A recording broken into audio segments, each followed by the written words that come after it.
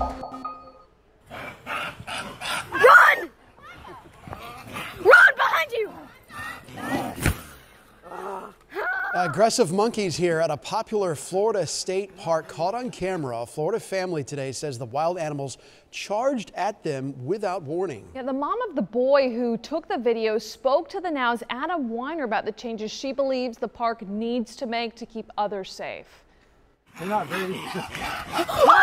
A family's visit to a state park in Ocala didn't go as planned. Went from, oh, look at the cute monkeys to like, oh my God, our lives are in danger. Susie Ramsey feared for the safety of her 2 kids. And all of a sudden, with our backs turned, 4, I assume, big males kind of charged us. Run, run! And surrounded us and were grunting and hissing. Run! Ramsey says her parents stood their ground, growling back at the monkeys as she and her boys backed away. I honestly think they might have been attacked if they hadn't kind of stood their ground.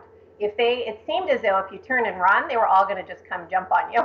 Susie Ramsey spoke to us today to warn you about her experience at the Silver Springs Park this weekend. The monkeys chased them away from the pavilion and down the sidewalk before finally letting up. So I was thinking, wow, maybe that was their home, that was their territory, but it wasn't. The people at the front said they're normally not there. These are what's called rhesus macaques. They're not native to Florida, but they do live in this former theme park.